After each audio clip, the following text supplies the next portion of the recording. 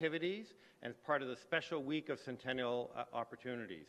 My name is Stephen Rothstein, and I'm the Executive Director of the John F. Kennedy Library Foundation.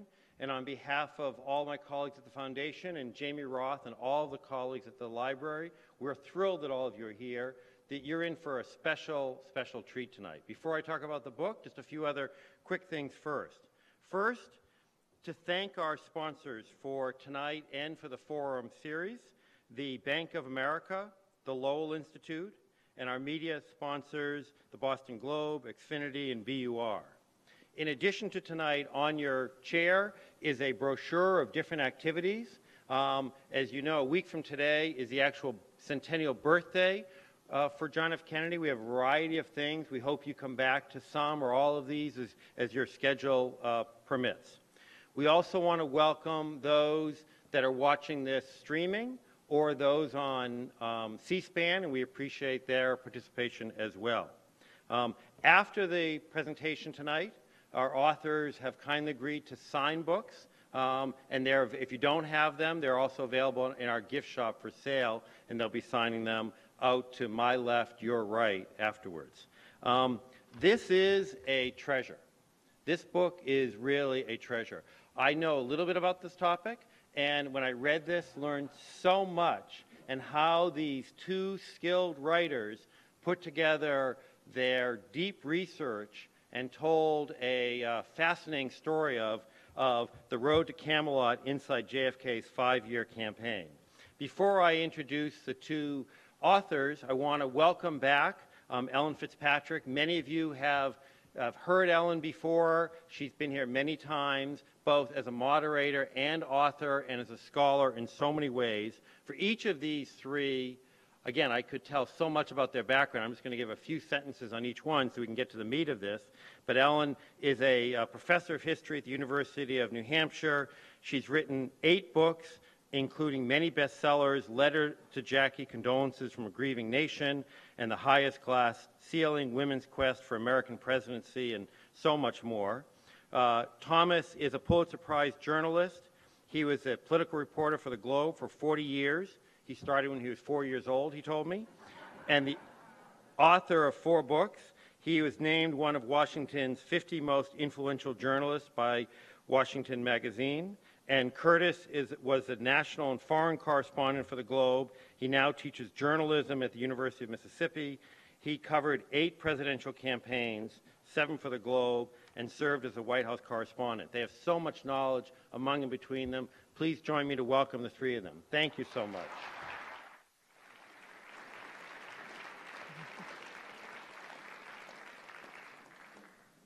I feel like a school marm with my 2 pupils over here.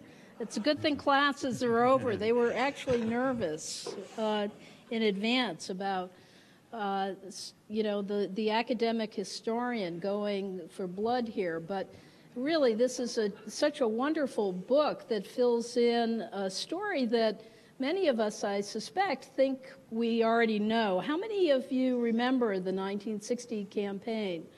Quite a few hands going up. Well, I can tell you that you don't know anything about it. And you'll learn so much from reading this book, as I did. It's an absolutely fascinating study. I have had the advantage of reading the book, and most of you, I assume, have not. So I thought I would, instead of grilling these two, really ask some open-ended questions to allow you to get a sense of what the story is that they have to tell about this remarkable campaign.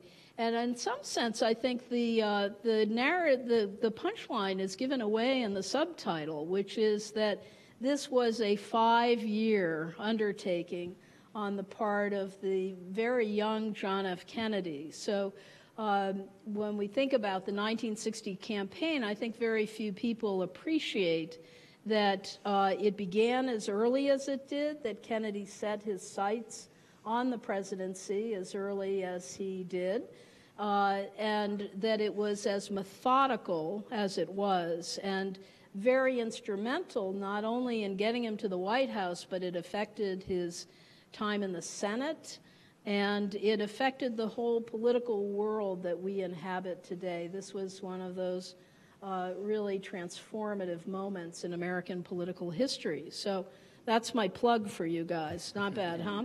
Uh-oh. You know what's coming now. No, I want you to begin by telling me something telling all of our wonderful attendees tonight what I learned when I got to the acknowledgments, which is how this came about, your collaboration, and how you decided to do the book. Well, I guess I can start with my beginning. I was fascinated by the 1956 Democratic Convention, which I watched as a teenager on very snowy black and white television set in Mississippi.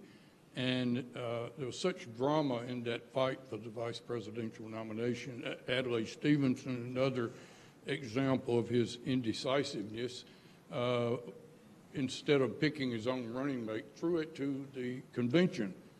And so there was an enormous fight that went on between some very prominent Democrats, including Hubert Humphrey, Mayor Bob Wagner from New York, old Senator Albert Gore from Tennessee, and then Estes Kefauver, who ultimately won the nomination, and this young, unheard of senator from Massachusetts, John Kennedy. And Kennedy damn near won the thing. It was kind of a Pier 6 brawl. It was the last time that a convention had multiple ballots. It's hard to believe, particularly when John Davis took 100 and something ballots. So I was fascinated. I wanted to write a book about it, and I did some work. I actually came to the Kennedy Library in, let's say, 2002, and did some research, interviewed some people who are no longer with us, people like Ted Sorensen, Arthur Schlesinger, John Siegenthaler, and I had a proposal. No publisher was interested. I finally got an audience through a mutual friend with a very prominent publisher with Simon & Schuster named Alice Mayhew. And I pitched it to her personally in New York, and she looked at me and heard me for a few minutes, said, "Not big enough." So I packed up all my notes and went home, and fast forward about 12 years later, Tom. I was visiting Curtis in Oxford and started talking also about Ted Sorensen, who's a major figure in what we did, Ellen. I think one of the last people in the game who combined intellectual work on the development of ideas, the formulation of policy on the one hand, and their expression in terms of rhetoric on the other. And I've been on this stage, God, more times than I care to recall with Ted over the years, miss him still. And he would argue to the both of us that no one had ever taken the time to understand how this improbable event happened and what the ideas, the thinking was that went into it, and how they were adjusted as the event actually unfolded. And out of that came this idea, and computers made it possible for one of us to sit in Mississippi, one of us to sit in Washington, both of us to practically live here and see what the record actually showed. It's interesting because many of you probably read Theodore White's The Making of a President, at least some book in that series. I think the 1960 book is the best of those. And yet, the story that he tells, I assign that book now to my students. Now I'm going to assign your book. I teach a seminar on Kennedy's presidency. And in assigning that book, the students today don't even get it. They don't get how this whole process worked, the whole political culture of our country. In some ways there's continuity, but there's an enormous amount of change. Tell them about Teddy White and what we learned from him. Teddy White, that book changed the way political reporting went. Tom and I were both influenced by it. All of our generation were influenced by the book. but it was a book about essentially 1960. Right. And we became friends with Teddy White, admirers of Teddy White. I think it's a great book. We went out of our way not to try to emulate in any way. Our book starts essentially in 1955 and really picks up in 1956, and we don't even get to 1960 until halfway through the book. So no question, White was an influence for all of us, but I'd like to think he was not an influence to us in writing this book. It's a very different approach that you've taken, and I think an extremely rich one. Before we get into the granular part of this, I wondered about your views of Kennedy going into the book versus your views once you researched and put this piece into place. For me, my sense of him changed after reading your book, and I wondered if yours did as well. Now that he's 100. If only. To put that in perspective, 100 years ago right now, American kids were being shipped to fight and die in France in World War I. So a little water has come under the dam since then. And I didn't have any appreciation for Kennedy as a working politician. One of the dangers of something like the making of the president, it's a different way, it's one way of looking at a presidential campaign, that it's a narrative. He went to Milwaukee and he said Nixon's a nut job, or he went to, yeah, or some other epithet that was current then. And then he went to New York and there were all these people on Broadway and the voice boomed in the canyons of the big buildings and everybody applauded and went home, and then they voted. The narrative. Mm-hmm. We took the approach, heavily influenced in my case by Sorensen, that a presidential campaign is a series of benchmarks, important decisions about how to face the country, and then they play out. And the thing to focus on in that school of thought are these benchmarks. And I think that's what's a little unusual about the approach we took and why we viewed the whole 5 years together. And what about you, Curtis? Well, I think one thing as a Southerner that I was surprised. I think there's general perception that Kennedy was out front on civil rights, and in fact he was not. He dodged the issue. He courted some of the worst Southern politicians imaginable. We found in the files here in this building letters back and forth between JFK and George Wallace, and Kennedy is offering Wallace help in his gubernatorial campaigns. He walked a tightrope between the South, which he needed their electoral votes, but by doing that, he endangered his standing among African American voters in the northern industrial states. So it's a very interesting road that he took on this issue, but he was a real latecomer on civil rights, and only at the very end did he throw in, and we thought was very dramatic part of the book and the whole story was the call to Coretta King. You know, we ran into this ambivalence, I guess you'd say, on several topics. Cuba, many of the domestic issues. You can't speculate about other people's motives. We were brought up in journalism believing that's not something you should do. But with Kennedy, what makes him so challenging is that you see him approach an issue like, say, French colonialism in northern Africa, or healthcare among older people in America. And you're trying to separate out the political from the substantive. And with Kennedy, they are so blended that it becomes a challenge. That all you can do is say how he approached the issue, what he did, how he thought, how people advised him. But there's always this mixture in it. Well, from the time, it would seem to me that the Democratic part, that once upon a time there was a solid Democratic South, remember that? And from Still that, is. It's Republican now, though. From that time forward, most presidents had to deal with this unless, if they were at all attentive to the issue of civil rights. When the issue of civil rights was not on the radar screen for American presidents and in national politics, one could try to finesse this more easily.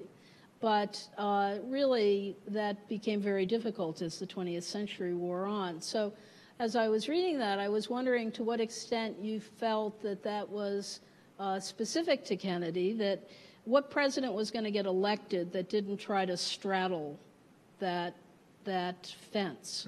It doesn't make it admirable by any means. I think the difference is the timing, because the movement really started in '55. Right. With the murder of Emmett Till and then Rosa Parks' refusal to go to the back of the bus. And it gained momentum, and in the very period that we're writing about is a period where the civil rights movement really emerged on the scene.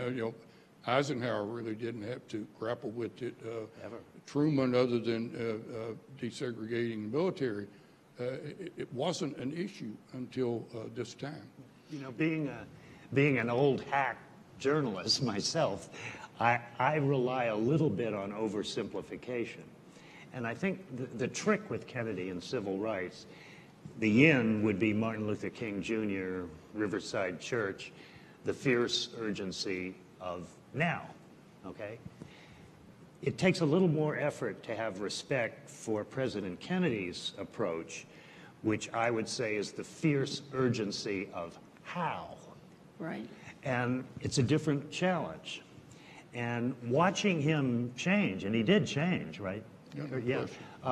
As time wore on in the campaign, there's a moment in the spring of 1959. Politically, he realizes he's not going to get much help in the South. That's going to be all Lyndon Johnson. On the other hand, the movement has been heating up. Things have been happening. There have been outrages. And we found a guy who was working for Walter Reuther in the United Auto Workers, who was reporting about one particular meeting where all of a sudden one day Kennedy just stood up and said, if I've got the quote right, damn it, the Negroes are right. And from that moment, you begin to see a different Kennedy approach to the issue. He was still straddling. He was still very frustrating. But on the other hand, you can see the evolution. And you see it, you tell the story of how other Democratic politicians are trying to, and Republicans for that matter too, are trying to navigate these waters after the Brown decision, when it really becomes unavoidable after 1954. Eisenhower wasn't a big fan of the Brown decision. No. And, you know, in your narrative, you show that Kennedy and Johnson both struggled with how to respond to this burgeoning civil rights movement that was really pulling them along. And you go back early enough so that you're showing that Faubus in Little Rock and Wallace himself are being changed by both the pressure of the civil rights movement and the massive resistance to desegregation that's occurring. So Kennedy, in that larger story, comes out, I thought, not entirely favorably, but trying to find his way. I think ultimately he came out taking the right path, no question that he did. And then as president, it got even better. But you show the courtship very clearly of these powerful Southern Democrats, which would bedevil him through his whole administration. There's a traditional view of Kennedy's life and politics that imagines that his quest for the presidency was imposed upon him by an overbearing father, and that this, once his older brother died in the Second World War, he was next. It was all a trajectory forward. I think that's pretty much blasted out of the water by your study, in which you tell a much more complicated story. But it's a story about an indifferent congressman and a not very effective senator, but somehow that changes, and it changes early when he suddenly, or so it appears, decides that the presidency is the thing to go for. Can you talk a little bit about what you think what's the liminal moment there? Well, there isn't an actual moment. The volume opens with what we call the only cardiac doubleheader in the history of American politics. The Lyndon Johnson followed by the Ike heart attacks. And his father comes right into it here because he had the cockamamie notion that Eisenhower might not run again. And that what should happen is that despite the heart attack, Lyndon Johnson should run, he'd bankroll it, and his son would be the running mate. Well, a preposterous idea, of course. Johnson dismissed it out of hand, but that's the moment when you can see Kennedy reacting to all of this and seeing the possibility in the form of the vice presidential nomination, and it sort of starts there. And from that moment in the fall of 1955, every time he was faced with some issue that basically posed the question of whether you're going to go forward or backward, it was always forward. One of my favorite moments in the fall of 1955, one thing we used to do all the time ahead of a presidential election year is speculate on who the running mate might be. And late in the summer of 1955, there was an item, and remember the old Periscope section of Newsweek where they had a little hard news and a lot of gossip? And there was a list. And mentioned on that list as a possible running mate for Adlai Stevenson was John Kennedy's name. And this intrigued the hell out of him. And so he called the editor of the section at Newsweek in New York, a reporter many of us knew named Debs Meyer, and said, who's doing the mentioning? And Meyer said, well, me, which is how we used to do it, right? You'd pull one of these lists out of thin air, and then all of a sudden somebody was being mentioned for vice president. But as we talked when we did the forum on the book Listening In a couple of years ago, Ellen,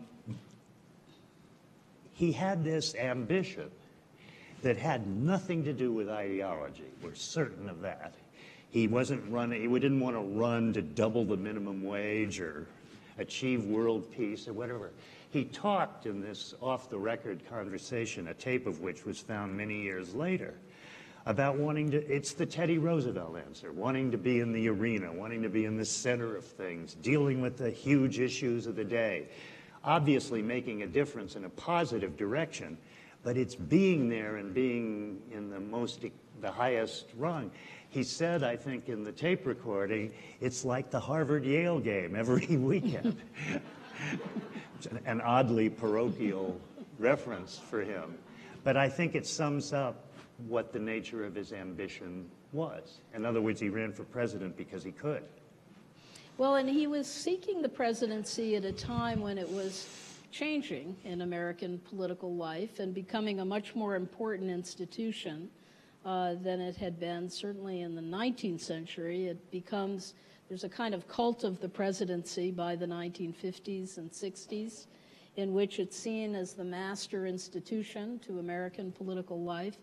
But I wonder to what extent the 1956 experience of really being seen as a credible candidate to be that close to the presidency made him think, I could actually do this. How important, Curtis, do you think that was? I don't think there's any doubt at all, particularly the 56 convention, because even though he lost, he came out of it as this attractive young guy that people sat up and noticed for the first time. And that was clear at the beginning because shortly thereafter, there was a meeting down at the old man's place in Palm Beach, and they had no, I'm sorry, it was at Cape Cod. It was Thanksgiving, and Papa Joe and Jack got together one-on-one, and decided he would run and announced to the family that he was going to run then, formally. But there were a number of things that were already going on. There's one funny incident that for all the years I worked for the Boston Globe, I never heard about this great coup that Kennedy it was urged upon him by Kenny O'Donnell and Dave Powers primarily. Says, look, Jack, if you really want to be a player, you've got to get control of your own state party, which was controlled by John McCormick. So they had a knockdown, drag 'em out near brawl at the old Hotel Bradford, in which Kennedy's people seized control of the party and overthrew McCormick's guy, who was an onion farmer from Western Mass named Onions Burke. It's highly comic, and so much of the material we found for that was in old Boston Globe accounts of this battle. And then that led to the '56 convention. And by the time all of that was in place, and his aides were clearly for it, he had talked with Ted Sorensen a lot about it in the office early. I think that I can be a formidable candidate. I think that I don't want a single person to leave tonight without knowing about Onions Burke. Yeah. This is a great story. And he was from Western Mass. And I'm not going to tell this story, but one of the wonderful things in the book is the way in which all of these figures in Massachusetts politics, who are, for most of us, in the shadows of history, come to the forefront. And Kennedy emerges as like a really hard-nosed scrapper in this attempt to gain control. Yeah. He managed to show just the right amount of phony reluctance to get Fake dragged sincerity. into this thing, as if at the last minute he said, "Oh, okay, I'll break the guy's legs," sort of thing. Also, what made it such an entertaining story, there are two other aspects of it. First of all, the final moments in the fight occurred on a weekend that coincided with the wedding of his sister Jean to Steve Smith. And so you have the next president of the United States going back and forth to New York on the shuttle on the same day. You know, he'd go to St. Patrick's and solemnly help his sister get married. And then he'd get back on the shuttle and go up to Boston to help his henchman bust Onion Burke's chops. And then it went on all day. It was like one of those comedies on old comedies on Broadway. The other thing was that there was a national element. Curtis mentioned that what got Kennedy's participation in this was the advice from his pals that you can't go to the national scene without controlling your own state. And that got his attention. And all the way through this fight, he was very careful behind the scenes to keep Adlai Stevenson informed all the way through.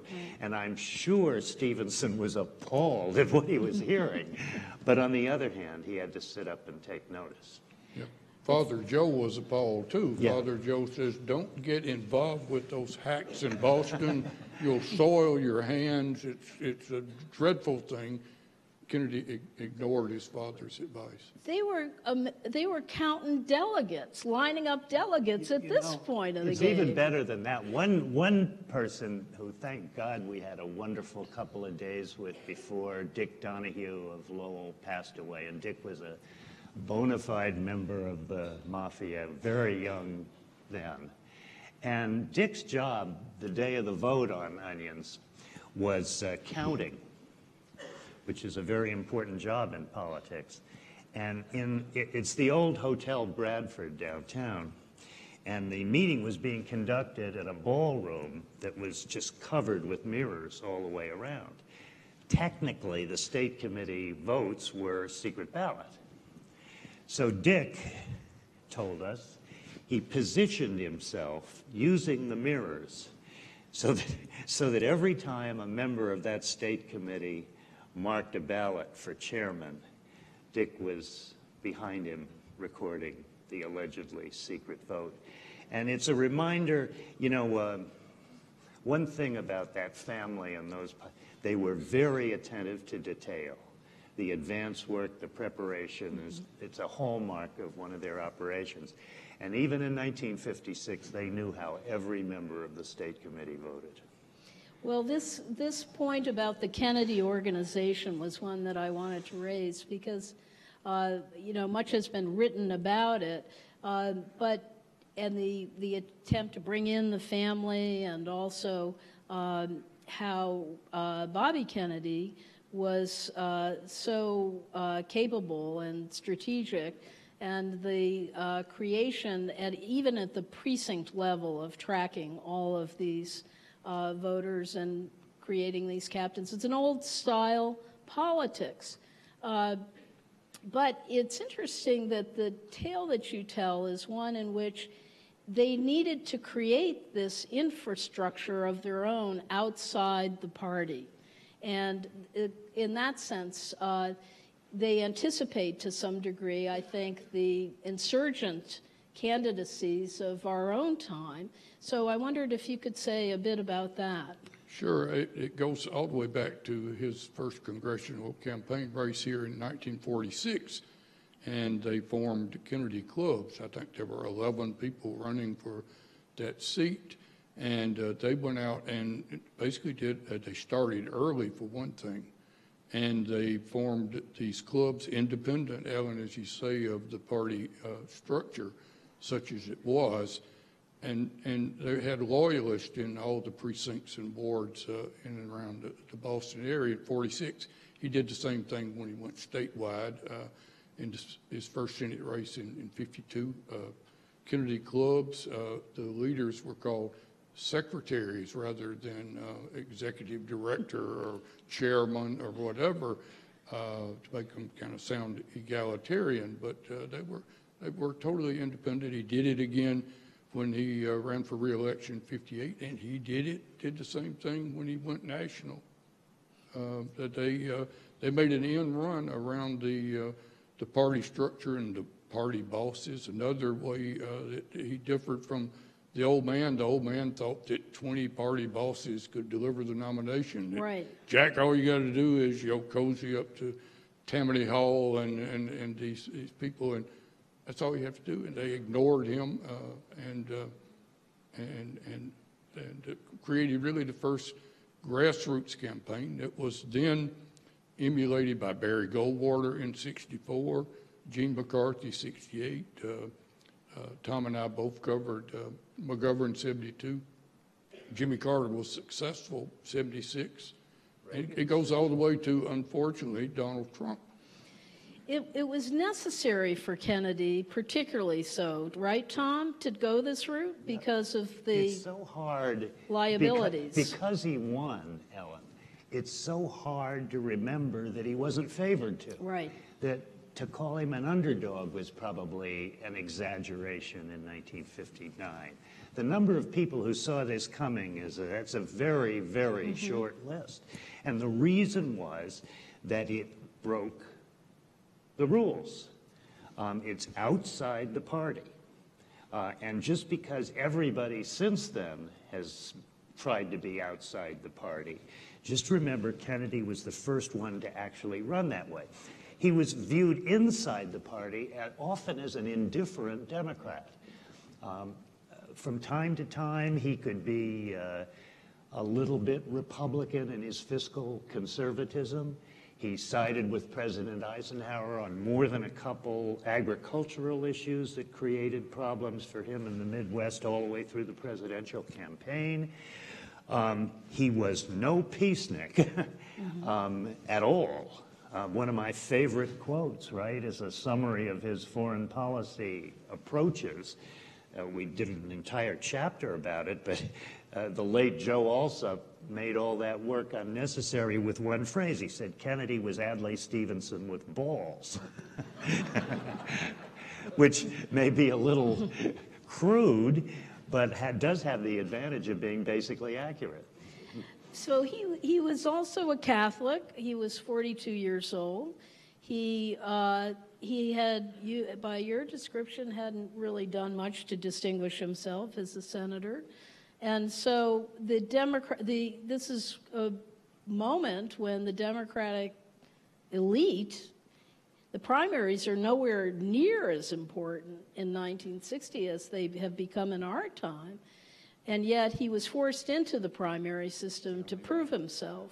And the primaries are only part of the story in our view after what we did, Ellen. I mean, there were 16 of them in 1960, and Kennedy accepted the challenge not of entering them, but of having to win every single one of them, or his case was ruined.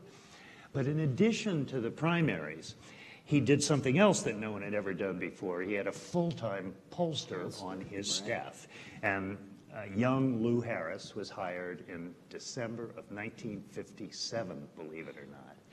And through his research in the states, including those that weren't holding primaries, Kennedy got clubs that he could use on Democrats in states that weren't having primaries to attract support. So that while, yes, he swept all the primaries in 1960, he also got states simply because he was able to take Harris's numbers into somebody's office and say, look, you really ought to support me, because if you don't, I'm going to come into your jurisdiction and kick your ass. Right. And it worked. And it worked again and again. We have, I think our favorite example is the state of Arizona, which under normal circumstances you would never have expected Kennedy to win in a nomination fight. Lyndon Johnson thought he had the place aced because he had the senior senator, the most revered person in the entire state at the time, Senator Carl Hayden.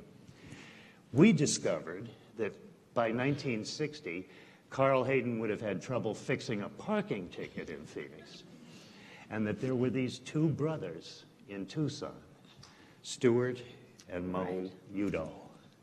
And he built a campaign around these mavericks. Arizona had the unit rule at conventions, and he got every single one of their votes, and he never should have. Yeah, that was an amazing story. Another example of these people that are brought into the center of American political history who really make these things happen, who rarely figure in accounts of this kind. Let's go to Lyndon Johnson and his choice of Johnson as vice president. This is one of the historians have written about this. There's many versions of this as there are people writing it. Some say that Kennedy had no intention of picking LBJ, that this was a sort of a gesture that was made to offer him the vice presidency, and then, much to his regret, Johnson accepted. He was certain that he would turn them down, and others say that's not so. I think Bob Caro, in fact, suggests that Kennedy and his brother may have been at odds on this point. Robert Kennedy was no fan, of course, of LBJ's, but that JFK saw the merit of picking LBJ. So you guys, I think, come down somewhere in the middle of that, but you do show what a chaotic event it was. We hope we did, and I wouldn't attest still on my life that our version is 100% accurate either, because you're dealing with separate narratives from different sides, particularly Caro and LBJ. Caro writes pages and pages about the selection of LBJ, and then on the other side, there are Kennedy people. There's a lot of information, again, in this building about it. We're convinced, one, that Kennedy went to the convention clearly ready to pick Stuart Symington, the senator from Missouri, and we were able to talk to both of Senator Symington's sons who survived, and they talked about how the father had been told, essentially, both Kennedys had leaked the choice of Symington to reporters that they liked the night before. Then suddenly, and you're right, I think, Ellen, that Kennedy didn't think LBJ would accept it. That's one of the reasons, because he was a natural. He delivers Texas, and he helps deliver the South. But they didn't think LBJ would do it, and therefore they didn't want to offer it to him. So Kennedy gets the nomination. He goes back to his hideaway house in L.A. He's having, I guess, a late breakfast or whatever with Dave Powers. And a message comes in from LBJ saying, from now on, LBJ stands for Let's Back Jack. And Jack begins to think, okay, this guy has got control of, 20-something electoral votes and can certainly help in the South. And he begins to think. It becomes very chaotic. He goes back to the hotel and he mentions to Pierre Salinger, how many electoral votes are there if we add, we'll have if we add Texas? Salinger says, you're not going to do this. Kenny O'Donnell goes crazy. They wind up in a furious battle in a private bathroom arguing. O'Donnell says, you can't do this. Bobby Kennedy, of course, despised LBJ, and LBJ despised Bobby Kennedy. And so the scene at the hotel becomes incredibly dramatic. And Tom, you finished the tale. Our contention is that Kennedy bungled this because he should have known that Johnson's attitude toward the vice presidency was not so dogmatic. There were plenty of signs along the way, and we detailed several of them, that somebody who was paying better attention to the situation would have realized there was a chance here. But Kennedy dogmatically refused to. We tell a story about, he flew to Los Angeles, the convention, commercially, not on the Caroline. And one of the people who sat with him for part of the trip was Tony Bradley, Ben Bradley's then wife. And Kennedy was under orders not to talk at that point because of his voice. Right. And so they were scribbling messages back and forth, and Tony, what about Johnson for VP?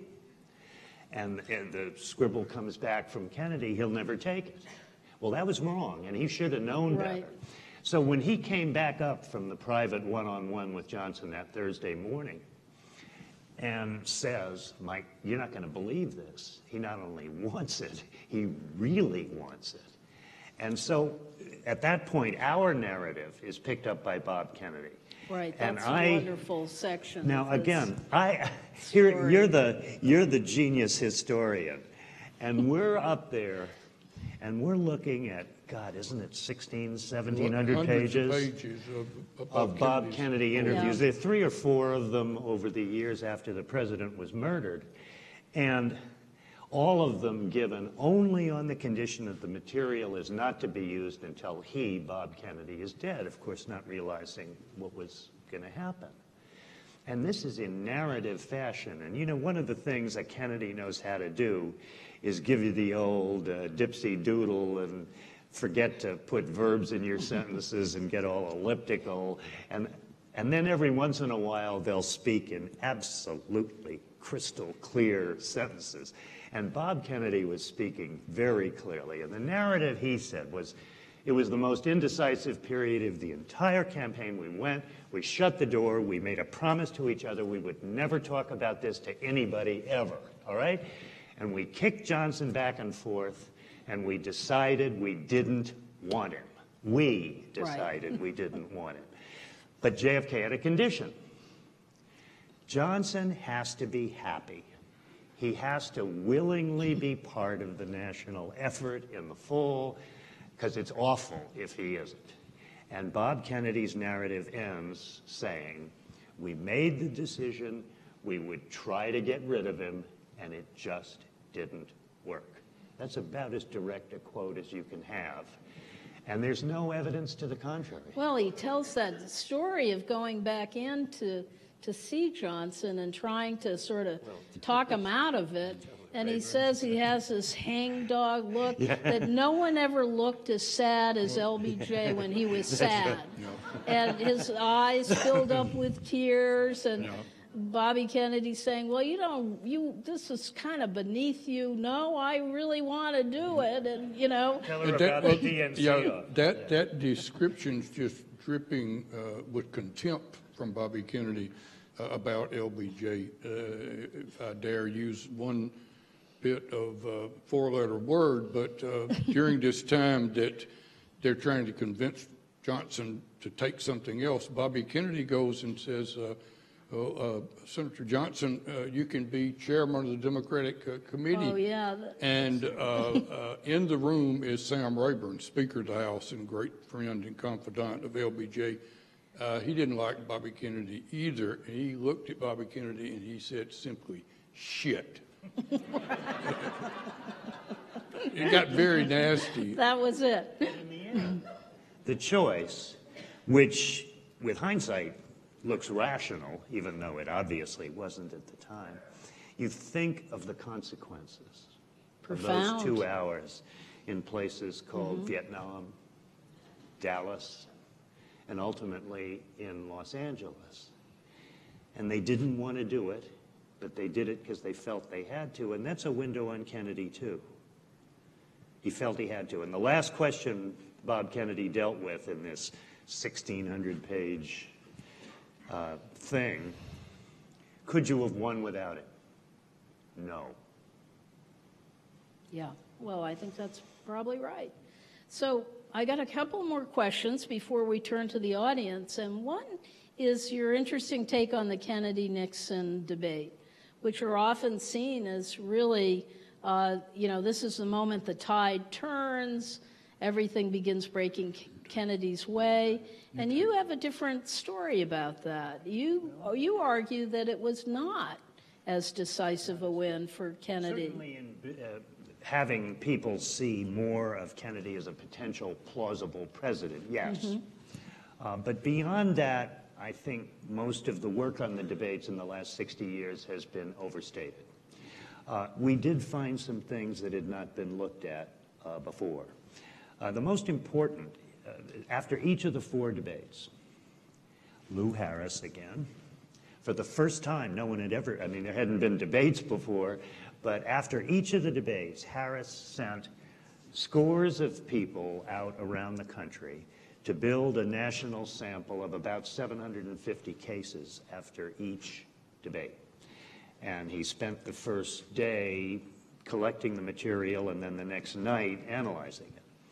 And what he found, no one else looked, was that, yeah, the public thought Kennedy looked great.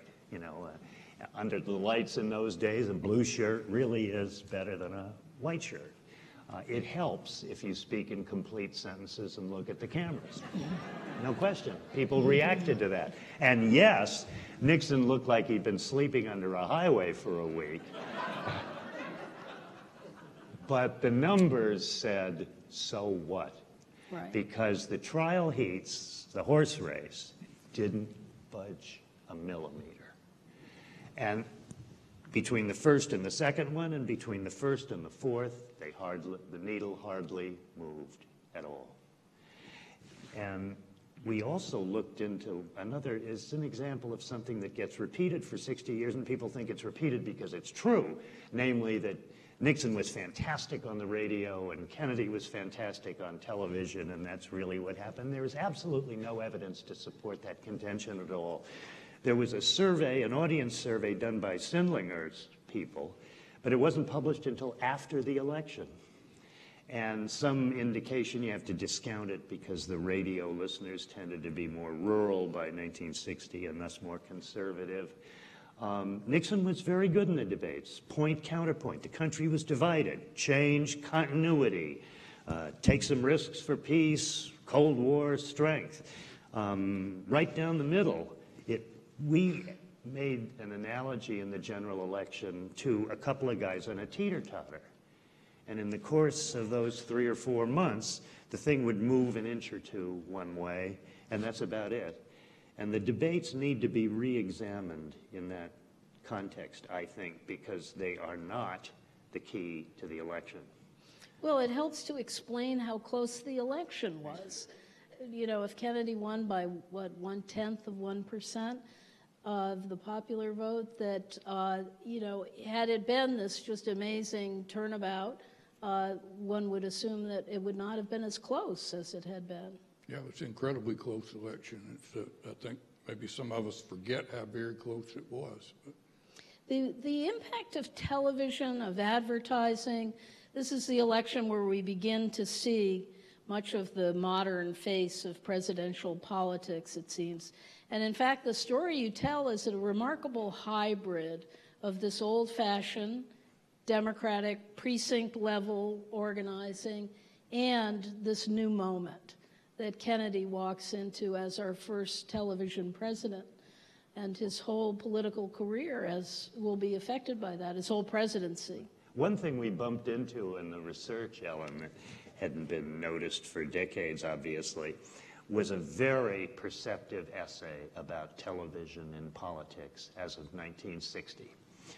The writer thought that it could show you what somebody really was like, even though there was the danger of hucksterism, etc. The essay was written by John Kennedy in 1959. I read it a couple of months ago. Sorensen placed stuff all over the place, and this was one of the things they did, and it's astonishingly prescient. It is, because what he says in this is this a force for good or not? The role that television will undoubtedly play from now on in Americans picking their president, and he says ultimately that will depend on the people themselves. And he said there's no question that it's going to give people a better sense of who the individual is, but whether they then make the right decision, this really is going to be a test of our democracy. And this is JFK saying this before he had ever become president. So it's really kind of a remarkable thing. The other question I wanted to ask before we open it up to the audience is the Democratic Party struggling a bit now to find its way forward in the era of President Trump. And are there any lessons to be learned from this? We always say that, we like to tell our students that you got to study history, you're going to take away important lessons from it. If those who are making the big decisions in the Democratic Party sit down with your book, is there anything they can take away from this story that's relevant to our current moment? Or is it a tale about the past, a bygone moment? Dare we be critical of the Democratic Party when Senator Kirk is in the room? It's intimidating to be sitting here in front of Governor Weld on the one hand and Senator Kirk on the other. Or the Republican Party, for that matter. Either of the parties. I think your observation is actually bipartisan. But one thing I took away, and it has to do with how Kennedy operated. And it's not chic, but it's the limits of ideology, Ellen. Kennedy wanted to be like in the room. And between the 40-yard lines, he thought it was possible to move the country forward. So maybe the minimum wage goes to $120 instead of $125 in the first increment. Or you have to tell some Jim Crow politician in the South, all right, I won't send any troops to the South for the first year. But how do you move the needle forward? And when you see a political practitioner as good as Kennedy was, it makes you wonder whether you have to be pure all the time ideologically in order to move the country forward. Interesting. I don't know how you ever factor in evaluating all of these different variables that you touch on in your story, how you factor Kennedy himself out, because he was such a remarkable political figure and had this capacity to connect in the way that he did. There was something that people really responded to. And I wonder, if you take the relative weight, the father's money, the media operation, the polling, the primaries, handing out money in West Virginia, all of it. Without that candidate, would there have been a victory? Yeah, I was a junior in college in 1960, and it was the first time I ever heard the word charisma, and it was because he had charisma. Richard Nixon didn't have charisma. LBJ didn't have charisma. But Jack Kennedy had charisma, and I think that could have possibly tipped the balance in some people's minds, and smart as hell, too. Here's one to close on, because it's an ethical question in part. We looked forever trying to figure out how much it cost to buy a vote in West Virginia. We really worked on this, and we finally got a little help from, God rest his soul, Dick Donahue, who was the point man on organization before the primary. And as near as he could tell from dealing with these county sheriffs, if you wanted a vote in the West Virginia primary, and God, Johnson money, boy, everybody, it's a tradition down there. It cost $2 and a half a pint of branded whiskey. If you used moonshine, it was a full pint. And at the end, if that's what you want out of the West Virginia primary, that's what it took. And Kennedy did it. And Papa Joe sent literally money in suitcases, cash in suitcases into West Virginia. They kept it under hotel beds, dispensing it. LBJ was sending money to support Hubert Humphrey to try to head off Jack Kennedy. So there's Texas money pouring into West Virginia too. It was probably the most dramatic of all the primaries was West Virginia. And one of the paradoxes that is normal in American politics, Kennedy became an early supporter of campaign finance reform. It's one of his early legislative maneuvers was to advance this idea. Was it St. Augustine who was on the verge of converting, and he kept saying, "I'm ready, Lord, I'm ready," just not yet. There was a wonderful, Katie Lockheim, who was this Democratic committee woman, had a wonderful passage where she was sizing up the candidates in 1960 for the Democratic primary, and she compared them to various barnyard animals. And she said that Lyndon Johnson was a rooster, and Hubert Humphrey was a duckling, and I forget, I think she might have said Symington was an owl. And then she said John F. Kennedy is a cardinal. And it was, I thought, a wonderful touch to that flash of red that really, catapulted him into the center of American politics and American history. So we have some microphones. We'd like to invite all of you to whoever would like to come up and ask a question of our two authors, please come forward. And I would ask that you do ask a question.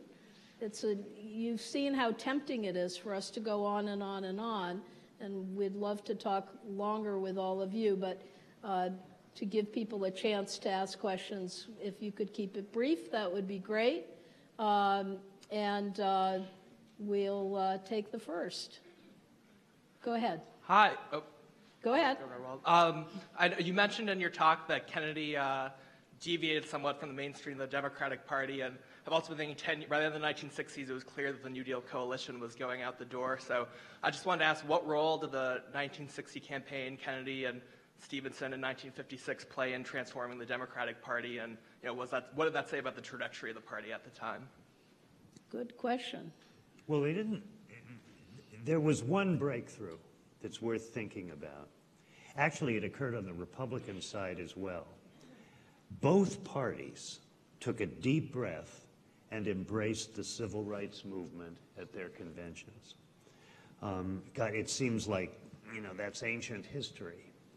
But at that moment when the movement was starting to reach fever pitch, each party endorsed to get technical for a second, the section of the 1957 Civil Rights Law that did not get enacted in 1957, which would have authorized the kind of intervention that was authorized in 1964 and 1965. And in addition, each party spoke favorably of the sit-in demonstrations that had begun only that winter in North Carolina. And it's an interesting moment to reflect that I've got two institutions here, the National Democratic and the National Republican parties, that looked this monster in the eye in the summer of 1960, and they each stuck their chins out. If only it had led to more decisive action sooner, alas. Governor Weld. And keep it short.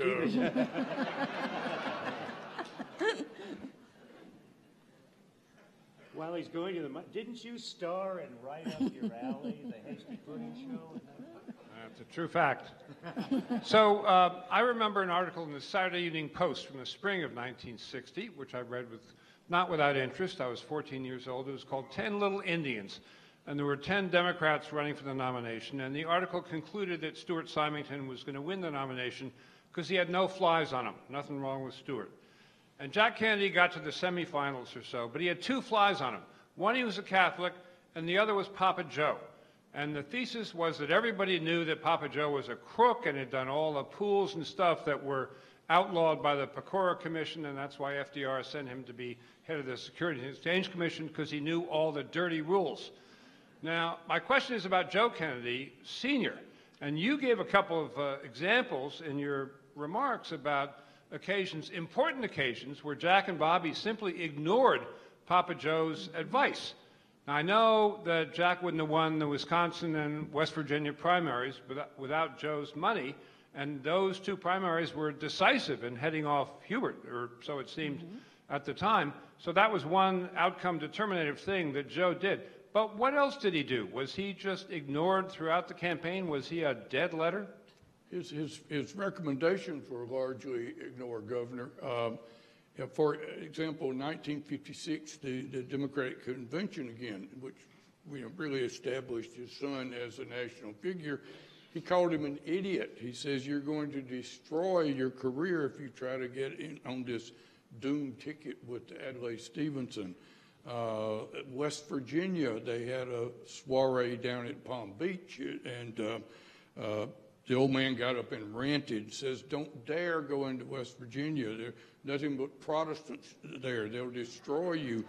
And this one is very funny. As soon as he had finished, Jack Kennedy stood up, and there were other advisors. He said, well, we've heard from the ambassador, and this is what we're going to do, which is exactly the opposite of what the ambassador had just been ranting about. So, Tom, I can't remember really any time. I'd even urge caution with regard to Wisconsin.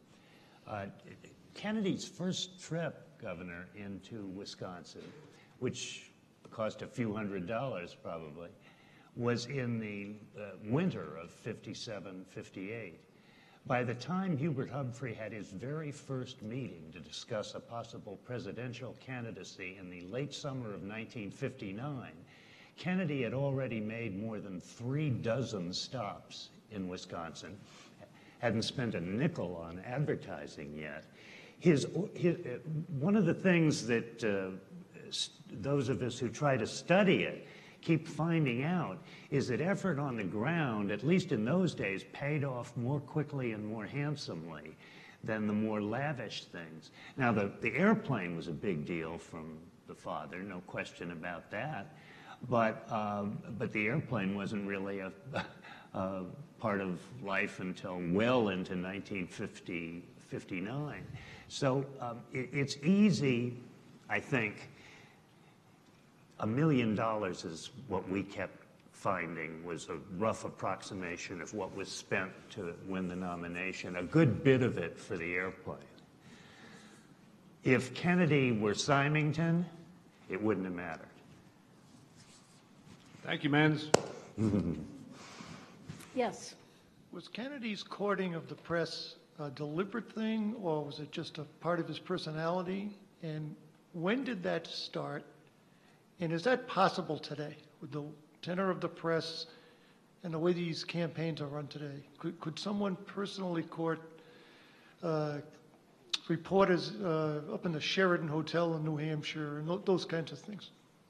Well, Kennedy, at one point early, considered being a journalist. He was one. And, he wrote.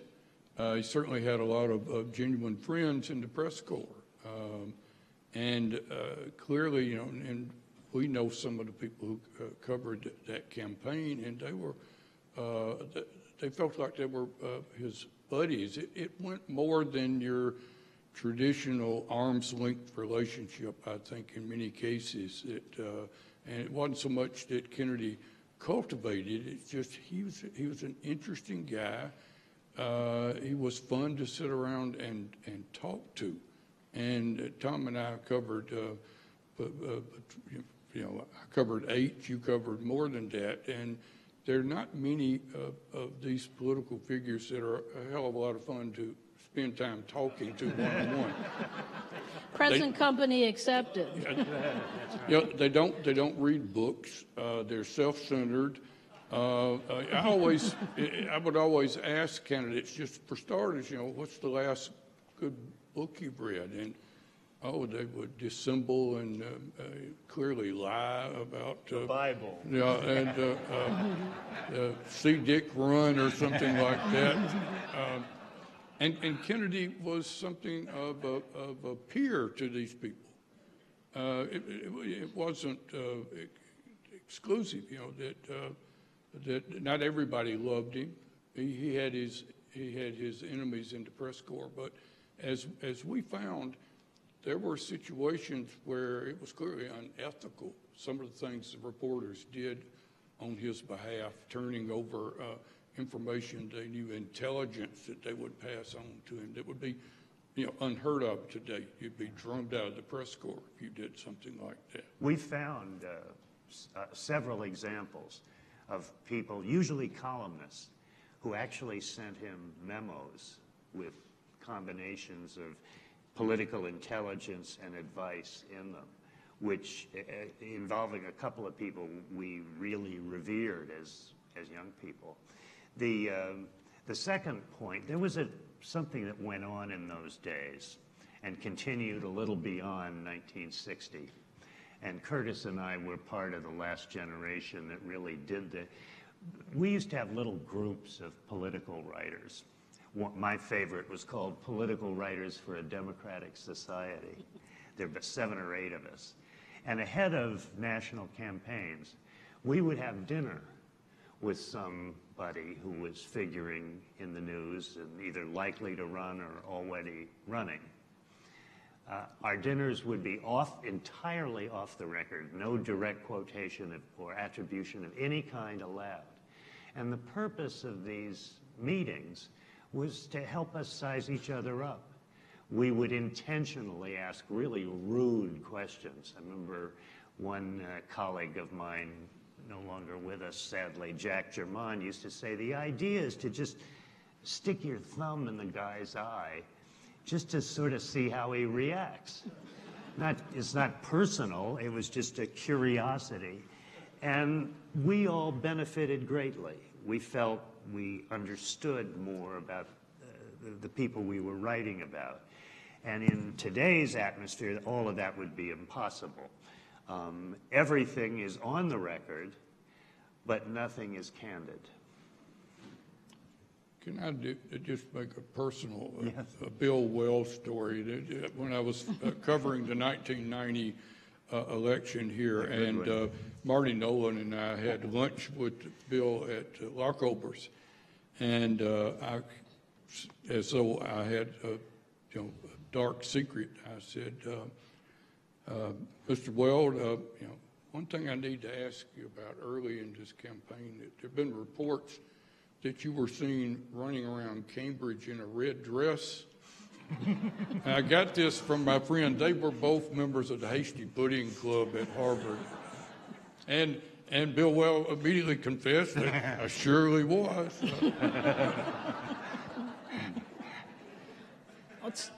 And you did. True, but it is different even from 1990, Governor. But I don't know if he even knows the full story of one of the key events in his election was his endorsement by the Boston Globe. And it was over the dissent of the editor of the editorial page at the time, as you know, the revered and magnificent Martin F. Nolan. And a publication was doing a story about this contretemps inside our newspaper that may have contributed to the governor's election. And somebody asked Marty when the decision at the Globe publisher level was made to endorse Bill Wells. And Marty grumbles, oh, about 300 years ago.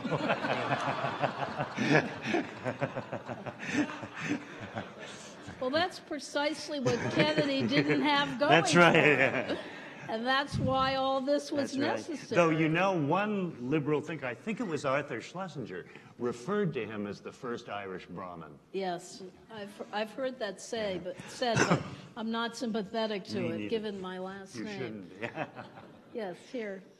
Far from a red dress question, and it's not just for our authors, but I think for our moderator as well with her academic background. I don't know the thesis and dissertation level research and writing on Kennedy anymore, but I noticed that the oral history interviews that you rely heavily on have been open for a long time, and most of the documents that you use have been open for a long time. So my question really is, why do you think it took so long for this book to be written and to find a publisher for it if someone before you had proposed it? It surprised me that it took so long for this ground to be covered. It's a wonderful question. Yeah, Tom is more articulate on this than I am. I should yield, but because he makes the case that there is so much here in this building again that's available that people have just touched the surface. And we were looking at basically a fairly limited period ourselves. It's there. And we're not historians. We're old reporters who just happen to like to write about a good story, and we've always had a kind of a historical perspective in our writing, but we're certainly not historians, and we're not, Tom may be a scholar, I'm not, but it's lying there ready to be studied, and we would encourage more people to take a deeper look at what's available, not just the JFK Library, but the other presidential libraries. Maybe gold mines there. Maybe it's just because I'm personally interested. I did a lot of those oral history interviews that you relied upon, and I've been waiting for years for somebody to use some of those obscure characters. Yeah, Is that Larry? Yes, it is. Hi. Yeah, the audience should know. This is one of the first guys, Larry, to do oral history interviews. We consider him worthy of beatification, if not, okay? I think we give him a hand. Let me tell you why. Studying these oral histories here, and in many respects, the Kennedy Library is the pioneer in oral history. And what this great man did at the age, I think, of 22 when he started doing these 23, I wouldn't want to be inaccurate. You were an old guy then, all right. He would ask really ridiculous questions like, what did you do on that date? What did you do the next date? What did you do a week later? He really didn't seem to be all that interested in whether any of his subjects liked JFK or didn't like JFK. He was extracting information for history. The phrase I've used in answer to your question is that all this stuff is hiding in plain sight. And that until now, too much of the Kennedy field has been dominated for commercial reasons by people who do gossip and this and that, got people even make stuff up. The standards have been very low. You could never pass muster with Ellen writing about, say, Millard Fillmore the way some people write about John Kennedy. And we're just hoping in the next 100 years maybe the standards go up some. Because if they do, there's a ton of stuff to learn. What is it, Steve? There are 25 million pieces of paper in this building. You know, a few of them have tidbits like, you know, there'll be coffee and punch in the conference room at 3 p.m., and that's not really very important. But it's amazing to us how little of this record has been comprehensively studied. I think part of the answer to your really very perceptive question is that the historiography, the Kennedy historiography, suffers somewhat from the same phenomenon that the Lincoln historiography suffered from, which is that somebody does a fair amount of research, they write a book, they have an interpretation, then the next person comes along, maybe not quite as energetic, they use that biography or that source as their source, and then they tell the same story, perhaps not in as much detail. They homogenize it a little bit. And then the next person comes along and tells the similar version, but there are 3 errors in that one. And then on it goes from there. And so what happens is that the same stories are repeated over and over and over again. And people will say, well, what is there new to say about President Kennedy? There have been thousands of books written about him. He was only president for a little more than 1,000 days. What can possibly be new here? The exhibit that's about to open in the library is itself a revelation that will educate and show people through objects that there's much still to learn, people who even feel they know his biography very well. But these narratives are full of mistakes. I think they're full of interpretive errors. I think many of them don't capture really the essence of either the man or the moment. There's some wonderful work that has been done, but when you go back to the well, as these 2 wonderful journalists did, there's a kind of richness to the sources because of the sorts of work that you did and others that really pays very, very heavy dividends for a scholar or a journalist who's willing to dig in and really look all over again at what we thought we knew. And the beauty of history is that we're constantly rewriting the past because our questions are changing because of the moment that we're living in right now politically. We need to go back again and revisit these questions as you have done in your book. So that's a great question, and I hope the library does everything it can, I think, to encourage this, and it's just a tremendous resource for that reason. Yes?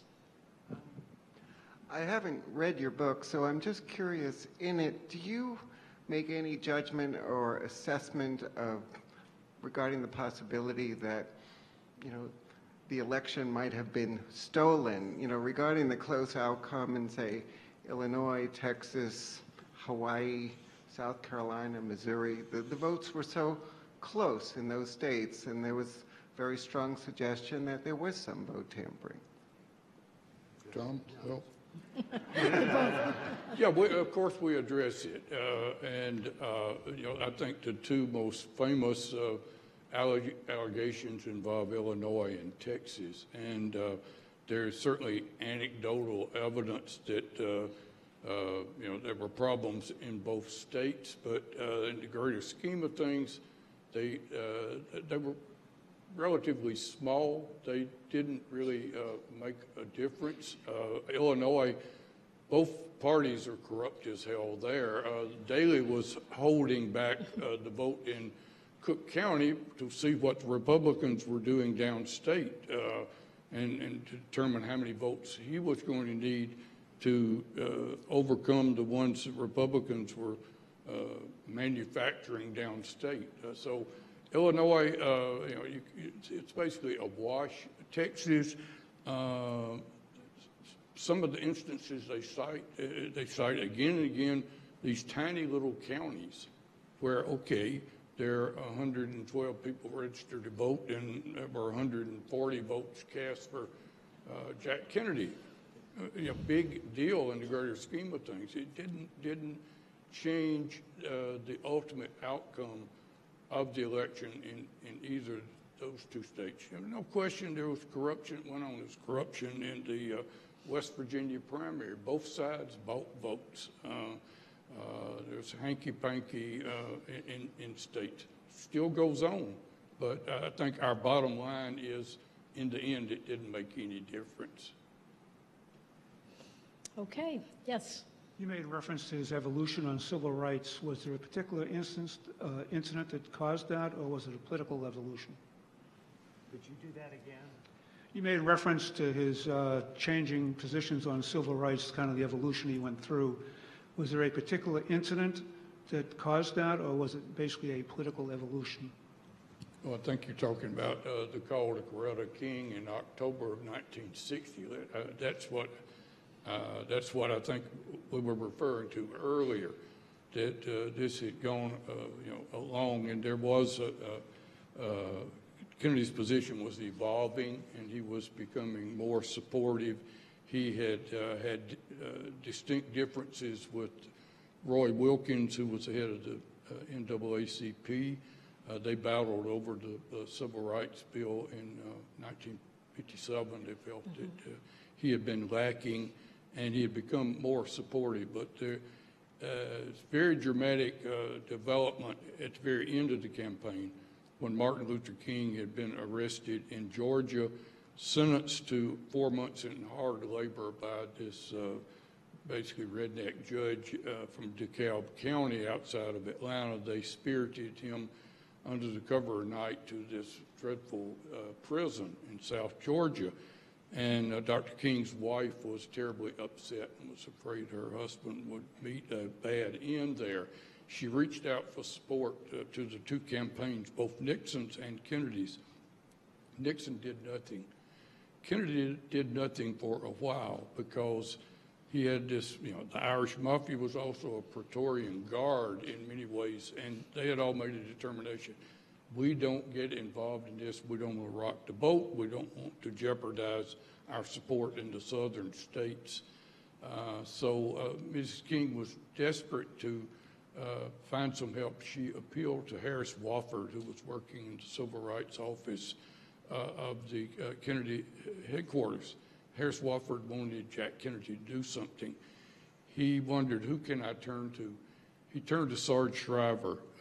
Kennedy was in Chicago at the time, and so Sarge Shriver waited until Kenny O'Donnell and Salinger and Sorensen had left the room, and he went in and said, look, Jack, Coretta King is in terrible discomfort.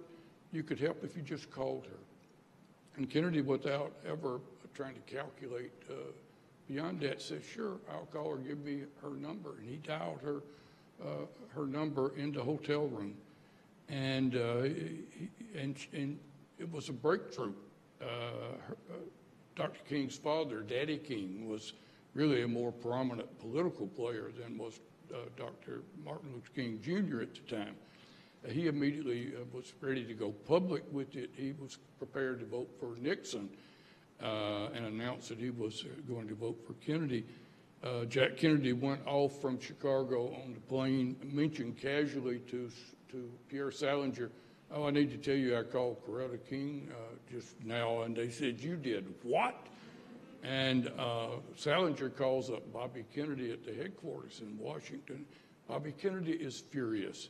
Says, my God, we've lost the election. He calls in Harris Wofford and the whole Civil Rights Office and yells at him, says, you're not going to do anything further in this campaign. You may have lost it for us with this one call.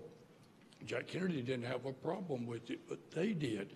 But then, curiously, within a day, John Siegenthaler is very close to Bobby Kennedy, and he's got wonderful oral histories that spell all this out. And he was a friend of both of ours, and we both interviewed John before his death.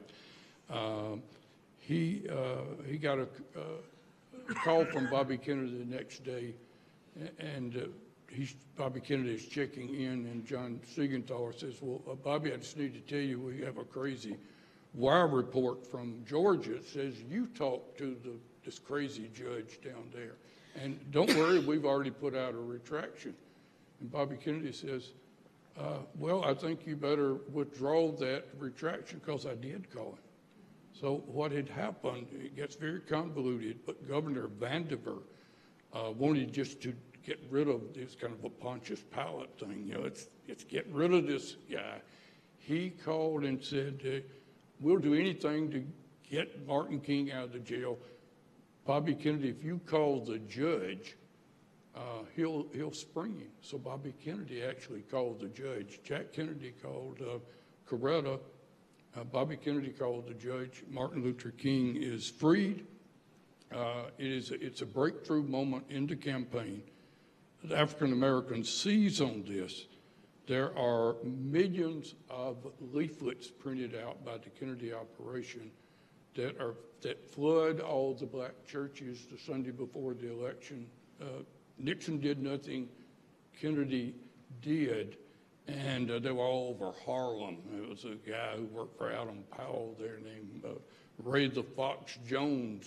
Certainly he wasn't at church on Sunday, but he called up and said, these things are all over Harlem, and you had this enormous outpouring of African-American votes for Jack Kennedy in these states where blacks were able to vote. Of course, it didn't make any difference in the South because they couldn't vote yet.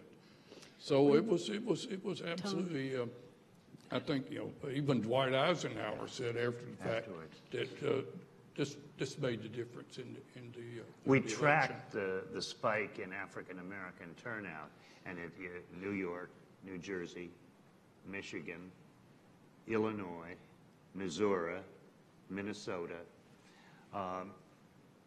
noticeable, 5 to 10% above 1956 figures.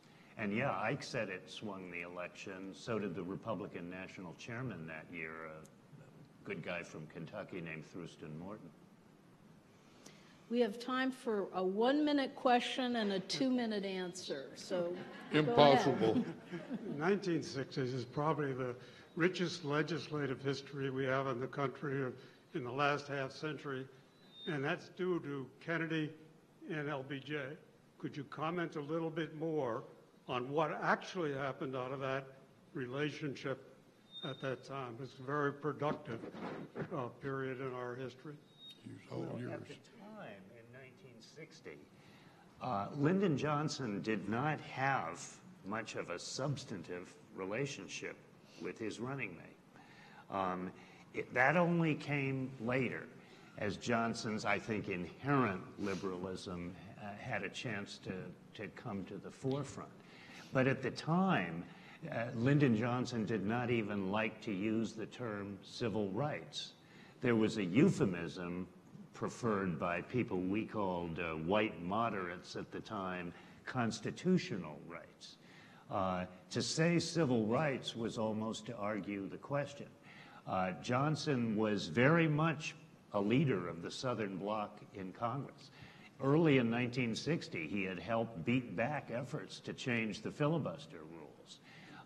Lyndon Johnson, as we think of him, both the Vietnam Lyndon Johnson and the domestic Lyndon Johnson, is somebody who came along later, not in 1960. Perfect. Thank you very much for coming tonight. It's wonderful to have you. Thank you.